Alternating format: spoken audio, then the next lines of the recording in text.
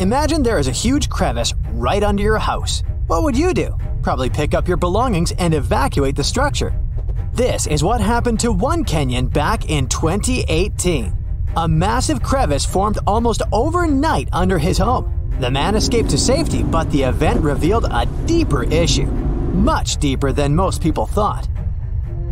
The crevice appeared after a month of heavy rainfall. This part of the country, west of the Kenyan capital of Nairobi, sits in a seismically active region.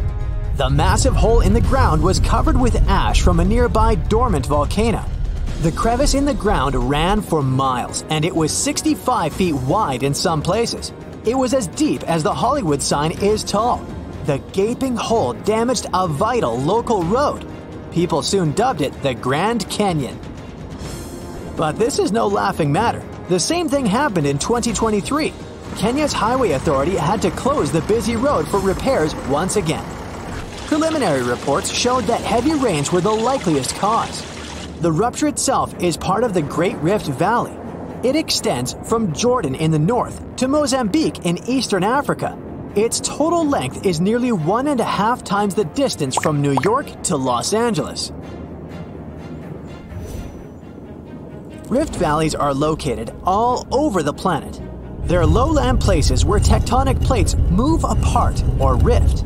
These are huge slabs of rock in Earth's outermost layer. They rest on molten rock underneath, which makes them unstable. Tectonic plates are constantly on the move. They can bump into each other, or one plate can go under another. This can occur both on land and at the bottom of the ocean. Continental rifts are less frequent than the ones we find underwater. The East African Rift is one of 4 major ones.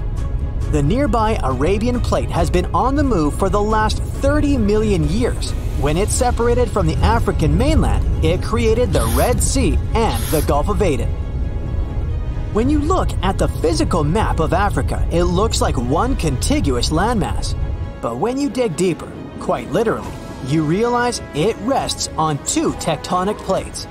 The Nubian one carries most of the continent. The smaller Somali plate holds the Horn of Africa. The crevice in Kenya appeared in the Rift Valley between these 2 plates. That's because they're moving away from each other. The rift is growing larger, which means that one day the African continent will split into 2. The rifting process is a slow one. The present rate is just 1/4 of an inch every year. Scientists estimate that the split will occur in 5 to 10 million years. Some experts place this event 50 million years into the future. The end result will be 2 African subcontinents. They will be separated by a body of water that will become our planet's 6th ocean. This also means that 5 now landlocked countries will get access to the sea. When they get a coastline, the countries could build harbors to trade with the rest of the world.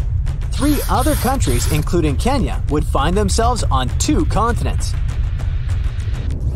The future split of Africa into 2 parts might sound dramatic at first, but it wouldn't be unnatural. This is the first time, after hundreds of millions of years, that the shape of Earth would change so much. The last time this happened was during the Jurassic period. If you're now thinking of Steven Spielberg's 1993 blockbuster movie, you're right. The world of dinosaurs had a different shape than the one we're familiar with today. There was a supercontinent called Gondwana. It included today's South America, Antarctica, India, Africa, Arabia, Madagascar, and Australia.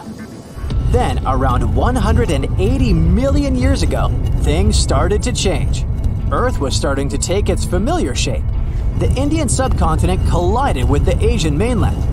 The event gave rise to the Himalayan mountain range. These are the highest mountains in the world, with 30 peaks over 24,000 feet in altitude. This process is far from over. The Himalayas are still growing in height. On the other side of Gondwana, Africa and South America first separated together. But they weren't meant to last long. 40 million years later, South America started drifting away from Africa. This created the South Atlantic Ocean. The evidence of this ancient continental drift is obvious to this day. If you look at the map of South America, you'll notice a bulge in its eastern part. That's the modern country of Brazil. On the other side of the Atlantic, Africa has a huge inland curve on its western side. The two act as pieces of a giant jigsaw puzzle. They roughly fit into one another. European scientists noticed this as early as the 17th century. Further research confirmed the theory that South America and Africa once belonged to the same landmass. This is only one part of the story. At the beginning of the 20th century, a German scientist came up with the theory of continental drift. He believed that all of Earth's continents were once part of a supercontinent called Pangaea. The name comes from Greek, and it means all of the Earth. Makes sense, doesn't it? It was surrounded by the oceanic ancestor of the Pacific Ocean. Some 200 million years ago, this gigantic landmass was home to many animal and plant species. Thanks to them, scientists could piece together what our planet used to look like. For example, Mesosaurus was a giant freshwater reptile that existed during the Cretaceous period. Paleontologists found its fossils in only two places, Africa and South America. The animal lived in fresh water, so there was no way it could have swam in the Atlantic Ocean. This pointed to the fact that it lived in a single habitat, rich in rivers and lakes. This would have been possible in only one scenario. The two continents that are now miles apart were once a single piece of land. Pangaea wasn't the only supercontinent in Earth's history. Continents came together and drifted apart several times throughout our planet's past. Researchers know of at least 3 times this happened. Pannonia formed 600 million years ago. Rodinia was an even older supercontinent. It existed 1 billion years ago. The driving force behind all these changes was tectonic activity. Plates deep beneath our feet have the ability to create new land and oceans. This is what's happening in East Africa right now. This activity is most evident at the bottom of the sea. Molten rock rises from deep within the earth to create new seafloor. The process is called seafloor spreading. It happens along underwater mountains called ridges.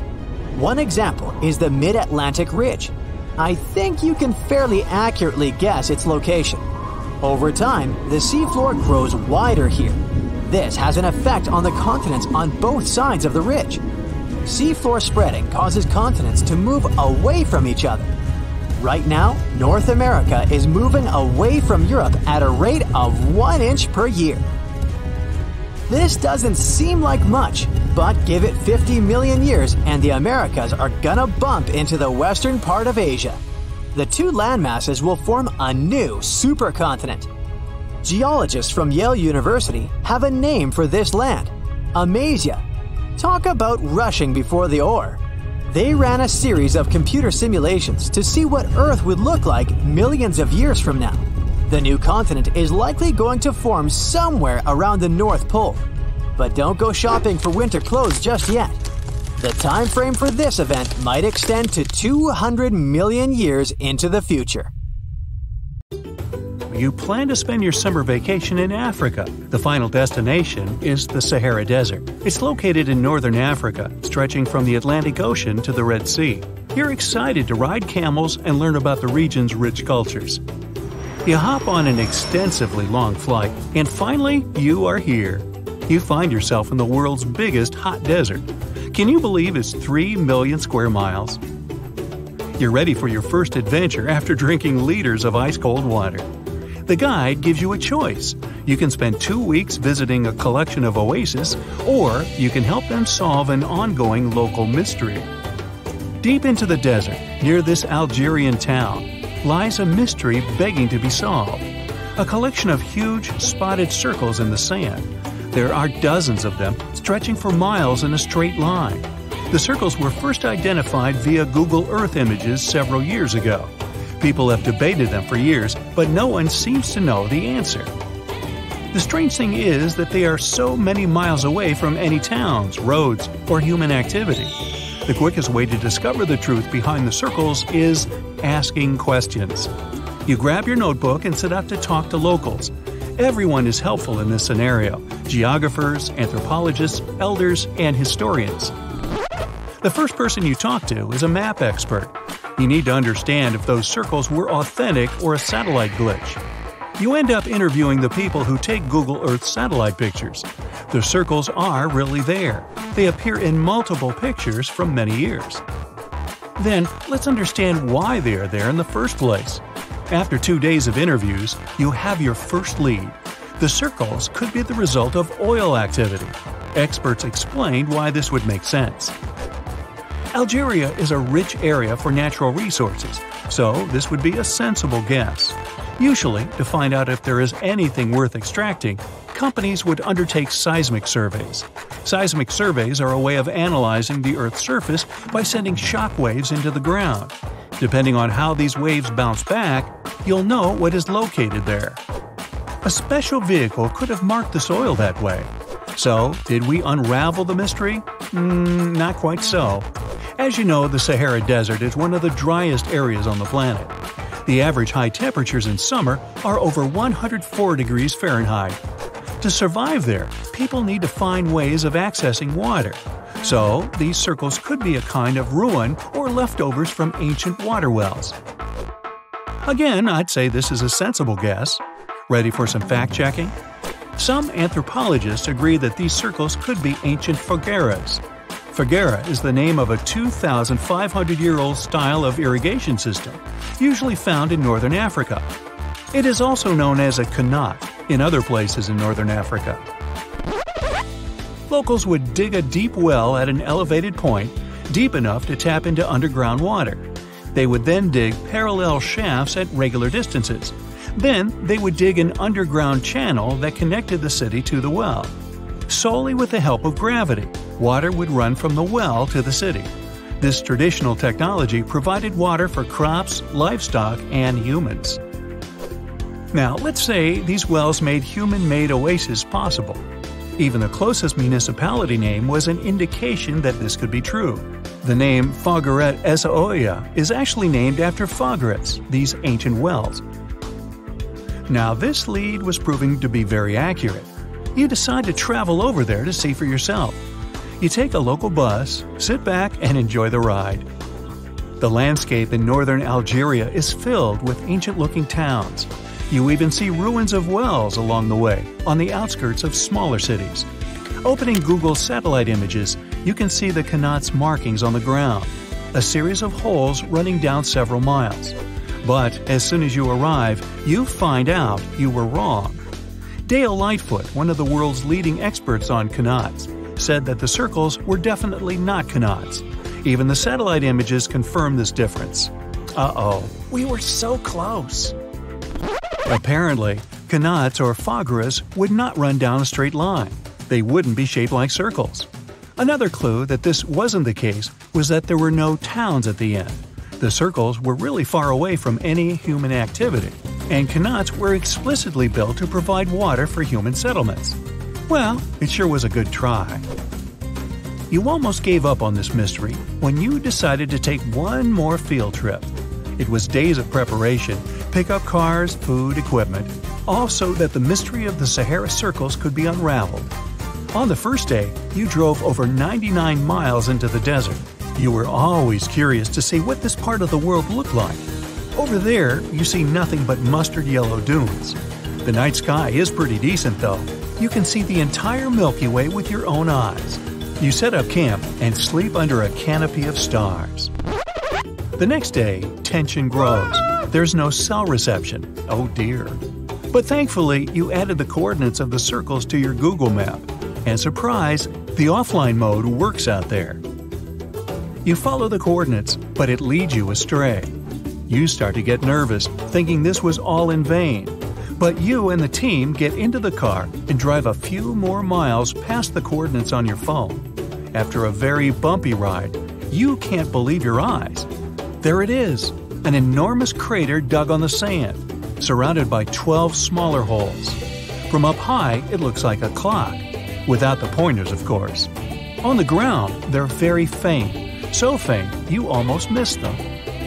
Searching the area, you notice all the holes had something similar: metal wires, thin wires that you can pull from the ground. They're buried deep, so you start digging. An object starts to reveal itself. Uh-oh, it looks like old dynamite. This certainly surprises you. Better stop digging to avoid any accidents.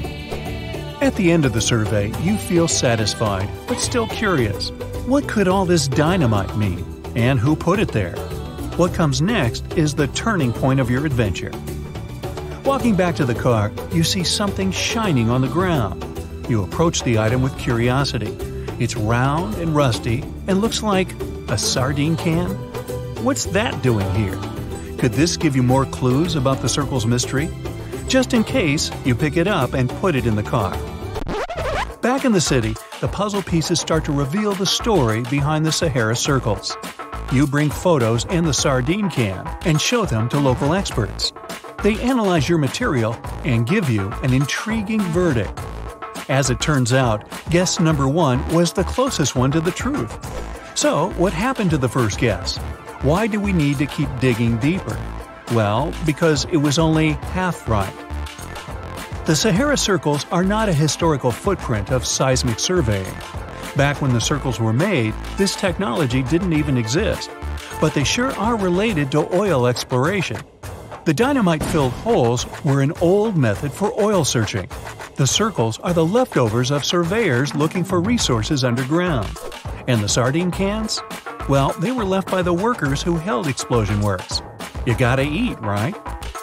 According to the model of the can, this happened more or less around the 1950s and 1960s. So these circles aren't even that ancient. More like modern ones, if you ask me. Well. Hope you are glad you tagged along and helped unravel this mystery. See you in the next mystery-solving adventure. We've all heard of the Sahara. Sure you have. It's the largest hot desert on the planet. A sea of sand covering an area larger than the contiguous United States. But have you ever wondered what lies beneath the sand dunes? To answer this question, we must travel deep into the past of our blue planet.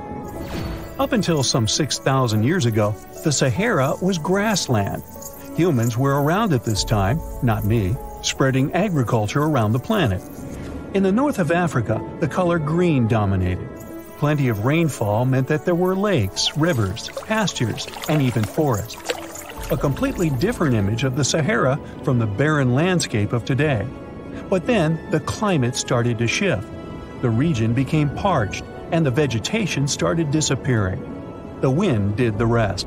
It took away the fine sediment after there were no plant roots to hold the ground together. Give it a couple thousands of years, and you get a familiar image of the Sahara. Sand and rocks stretching as far as the eye can see. But when it comes to volume, only a quarter of the Sahara is actually sand.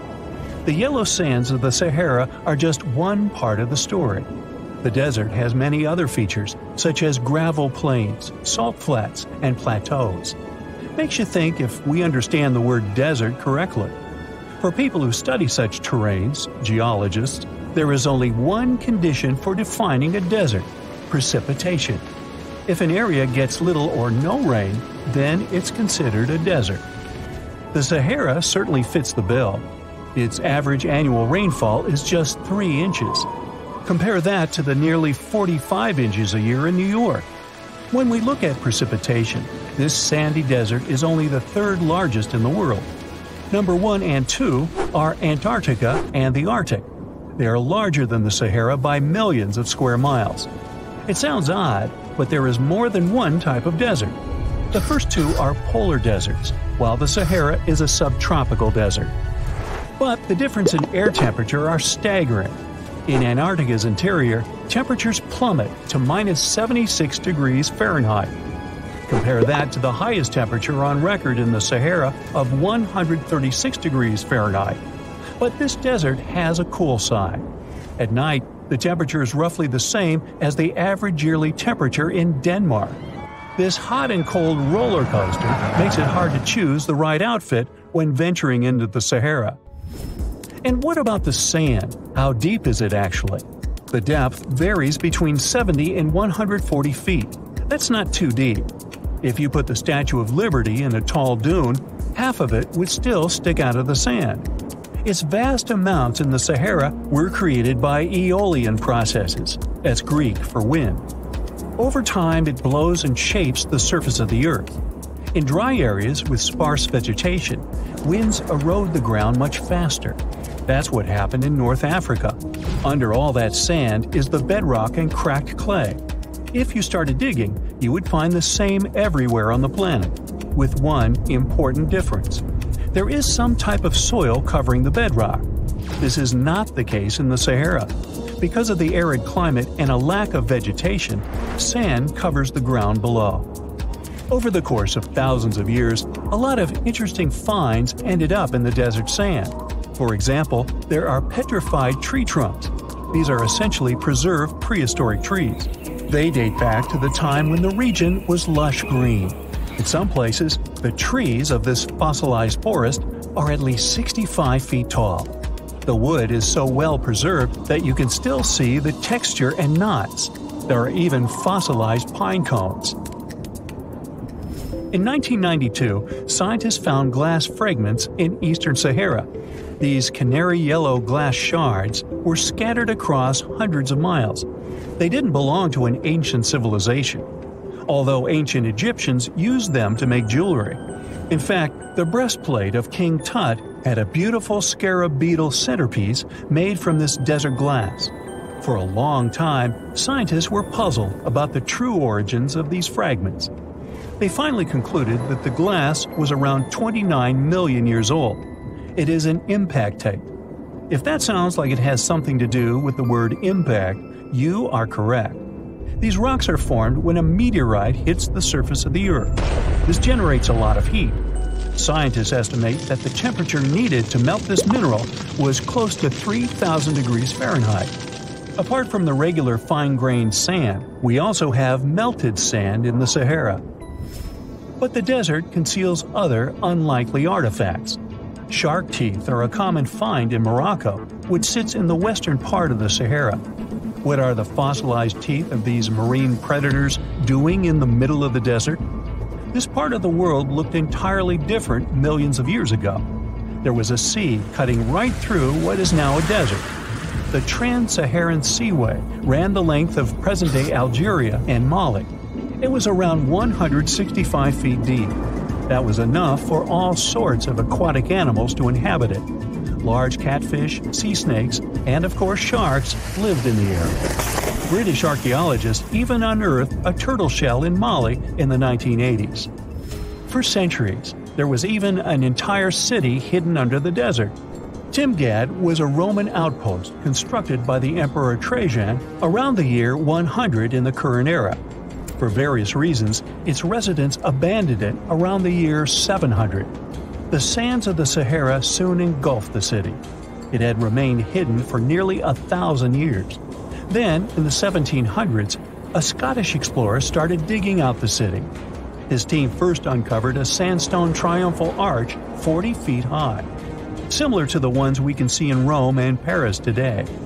An amphitheater soon popped out of the sand, and it was followed by well-preserved statues of Roman emperors.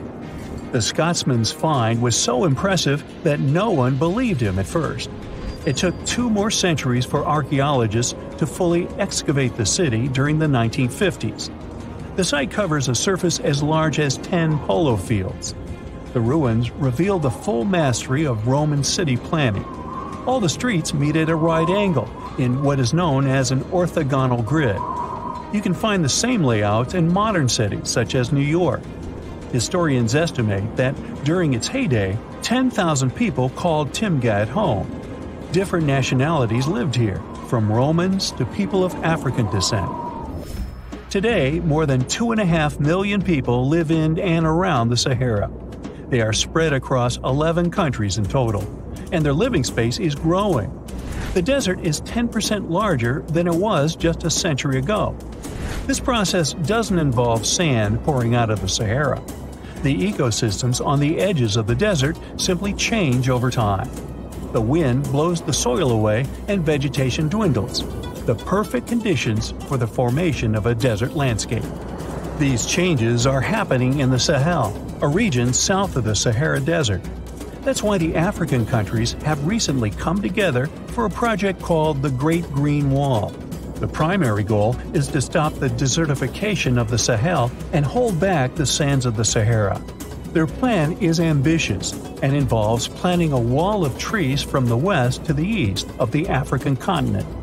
The proposed forest is not only going to be long, but wide as well. The Sahara and the Sahel share a historic bond. Since antiquity, camel caravans have been making the journey from Africa's Mediterranean coast in the north to the savannas in the south. The golden age of this trade kicked off in the 9th century. The perilous journey took several months to complete. The route was 2.5 times longer than the length of the Grand Canyon. Explorers still find evidence of these ancient caravans hidden away under the sands of the Sahara.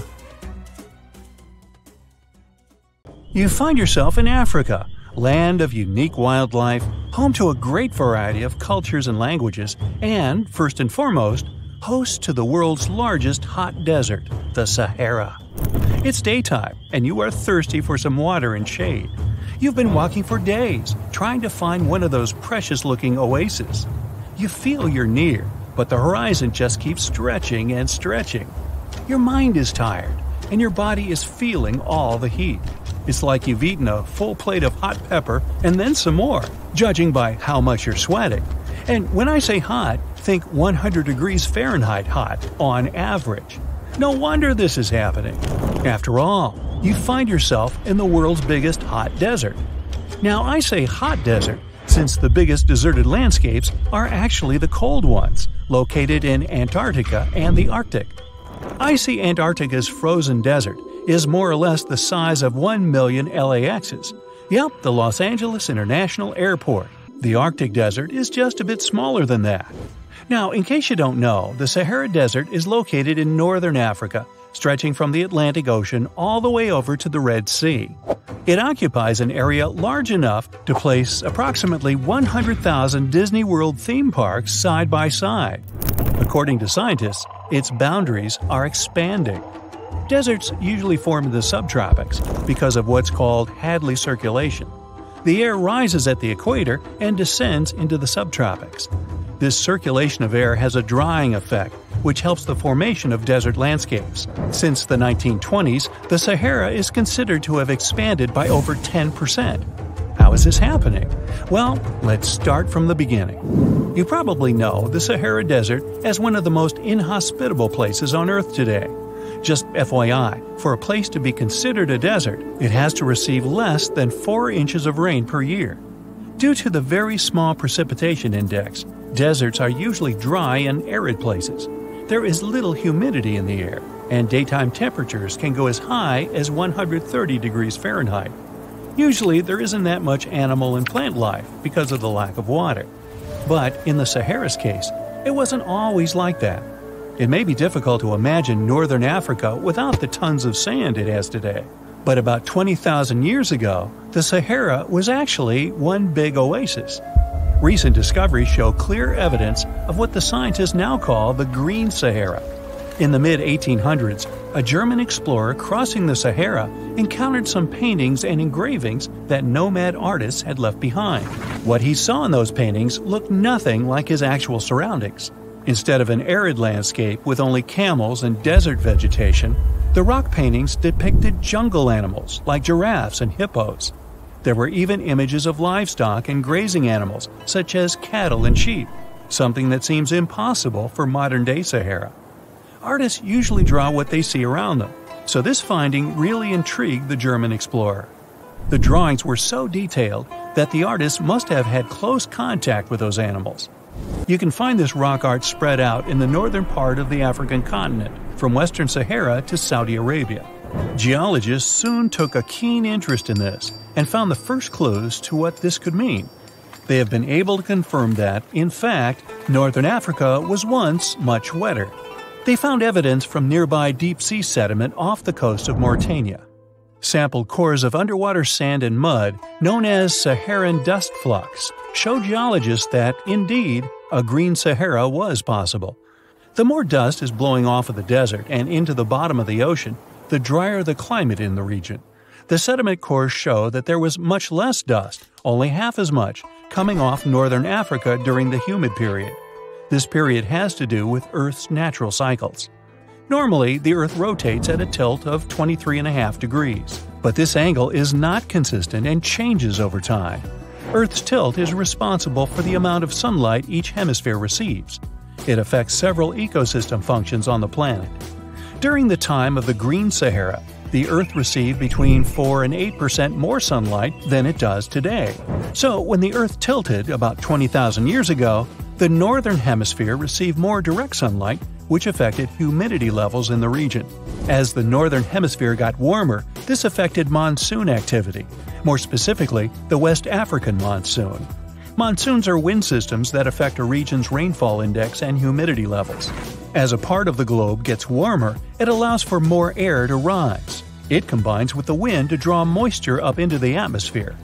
Little by little, northern Africa also became wetter. The increased moisture made the Sahara so wet that there were actual bodies of water in the region. As vegetation grew, the plants held onto moisture better than bare sand could. There is evidence of natural basins throughout the Sahara and lakes so big they would fit all of the U.S.'s Great Lakes inside of them. Archaeologists uncovered evidence of vibrant societies in what are now arid areas. It looks like ancient cultures were able to take full advantage of the African humid period. According to researchers, the human population peaked across the Sahara about 9,000 years ago. There are traces of fireplaces, hunting tools, fishhooks, and even mounds of fish bones. Records show that there have been over 230 green periods over the span of 8 million years. Solar radiation is always changing due to natural orbital cycles. That's why Earth will most certainly see another green Sahara moment. It might be thousands of years from now, but it will happen. The same way the Sahara turns green, it turns yellow again. Let's put it like that. All it takes is a significant axial tilt and a few years of readjusting. However, another phenomenon is calling the attention of scientists now. Recent studies by the National Science Foundation from the University of Maryland show the Sahara has expanded 10% over the past 90 years. This phenomenon is called desertification, which literally means fertile land turning into desert land. The Sahara Desert is now advancing into the semi-arid region of Sahel. In 1950, this region was home to 31 million people. Today, its population is over 100 million people. This rapid population growth has largely contributed to the Sahara's expansion. Farmers that were once nomads began settling down. Land usage grew more intense, aiding in weakening the soil. The demand for food has caused an overcropping of the land, so even more of it is turning into the desert now. The study also shows that natural climate cycles can affect rainfall in the Sahara and the Sahel. Scientists affirm that all deserts fluctuate, not only the Sahara. A desert's boundary may expand in the dry winter and contract during the wetter summer. South of the Sahara lies the Chad Basin. It is a natural body of water that now serves as an indicator of the Sahara's expansion. The Chad Basin is located in the region where the Sahara is advancing southward. An atmospheric and ocean expert from the University of Maryland explains that rainfall has reduced greatly in the entire region. Due to reduced rainfalls, there is less water across the entire basin, and even Chad Lake is drying out. Just like the Sahara, the Atacama Desert in Chile, deemed the world's driest, is also expanding. It is located north of the city of Santiago, and its southern border is expanding toward the Chilean capital. Because the climate is getting drier and drier here, the city of Santiago risks turning into an arid or semi-arid region itself. The once fertile valleys of local rivers that lived on agriculture and livestock for many generations are losing their revenues as Chilean land is turning into a desert. Since 2010, Santiago has received only a third of its annual rainfall. Outside of the city, farmers are digging holes in search of blue gold, or simply put, water. The situation here is very similar to that of Sahel. So tell me this, Were you as surprised as I was to find out what has been happening in the Sahara region? Feel free to share in the comments below. Mirror check. You've got your beige parka on, your chisel is packed, and your overnight plane ride to Saudi Arabia is booked. You know what this means, right? Unfortunately, you weren't cast in the remake of Dune. It just means that you're ready to go explore the world's largest desert areas in the hopes of uncovering prehistoric secrets about our ancestors. Let's get one thing straight. If you ever thought that deserts were empty spaces, think again. They might be filled with sand as far as the eye can see, but they also hold a lot of history, you know, because before humans settled down in cities and towns, we were nomadic people, and we traveled all around the globe looking for food, water, and shelter. So we had to come up with some interesting stuff to survive. Like this thing that was found in the desert of Saudi Arabia. Do you have any idea what this could have been? Over many years, scientists have discussed the origins and use of huge structures such as these ones. It seems our Neolithic ancestors were way smarter than we gave them credit for. They didn't spend all their hours around the fire carving weapons out of stone. No, they were also practicing their architectural skills. These huge stone structures are called desert kites, because if you look at them from a distance, well, they sort of look like kites. Archaeologists have arrived at the consensus that these kites were used to lure animals in. This way, it would make it easier for our ancestors to guarantee their week's food. But that's not all.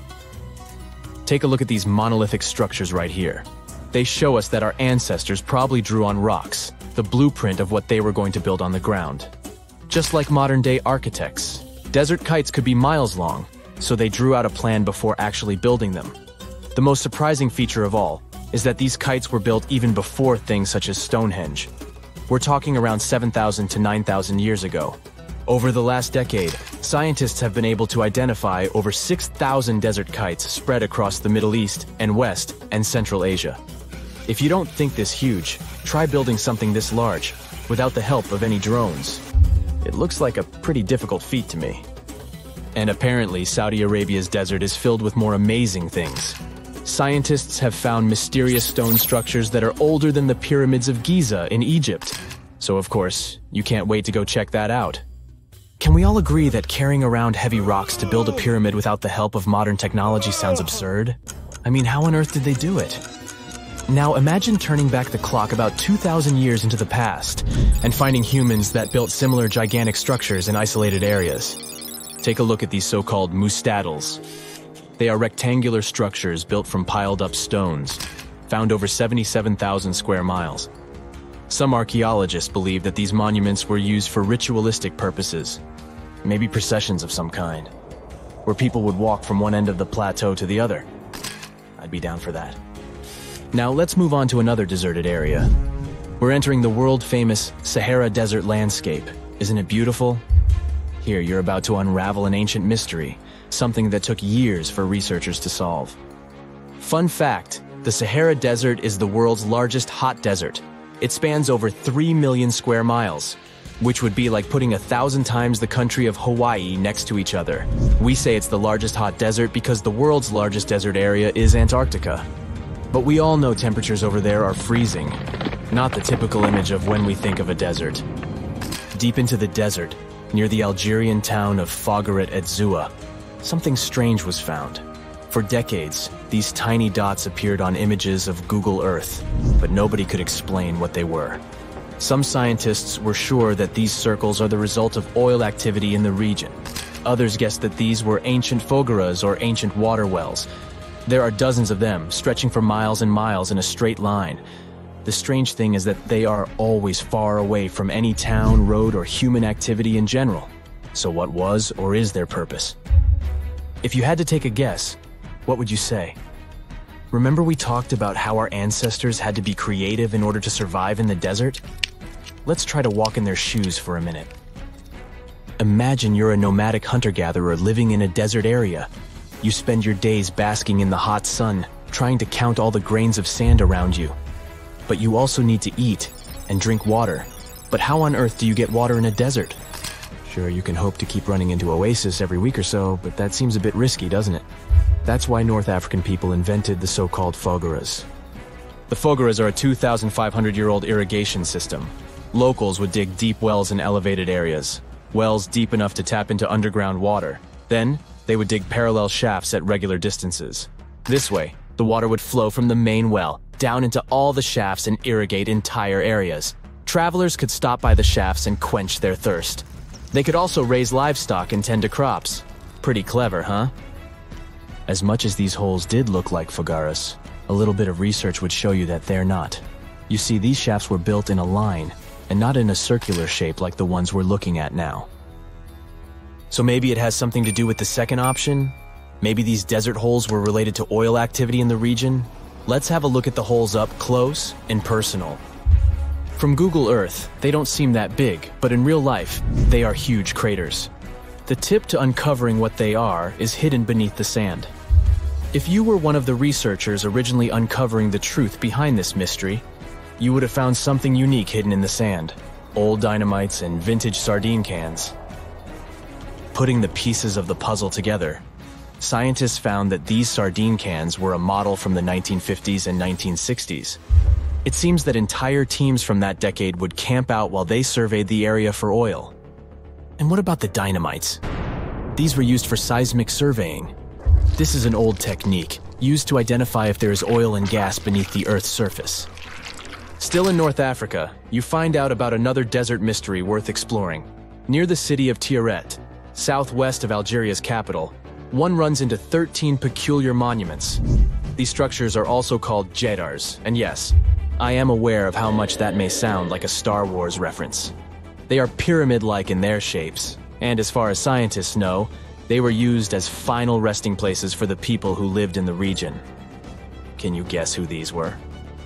Most likely the Berber nomads. And since we're talking about ancient stuff, they were probably built between the 4th and 7th centuries CE.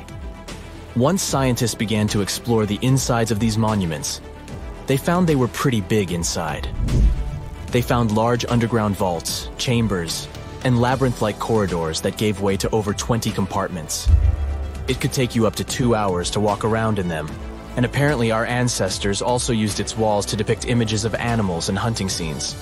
There's no definite proof of what these jedars were used for, though. This is so neat, huh? I'm sure that our world's desert is filled with many more mysterious things for us to unravel. I guess I'll see you next time so that we can continue our